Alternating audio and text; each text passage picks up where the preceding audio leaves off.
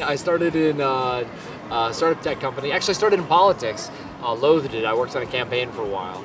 And so I decided, I didn't like it, so I decided to go for something more honest. So I moved to Hollywood.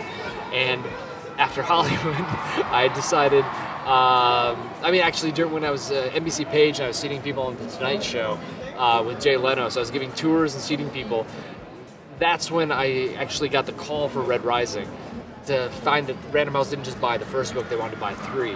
And at that point I was living on an air mattress in the valley that belonged to my political science professor, who was sweet enough to put me up because I had no money. And I couldn't even take girls on dates. I'd take girls on dates like Chipotle. It's sad time. But now I don't have an air mattress. I have the same air mattress for guests, but life has changed. I like running water. Something about it soothes me. Ideally, it'd be by a river. If I had my druthers, I'd be on an island somewhere with no humans in sight and lots of coconuts. Or fog. Probably fog. Fog is more conducive to writing than coconuts.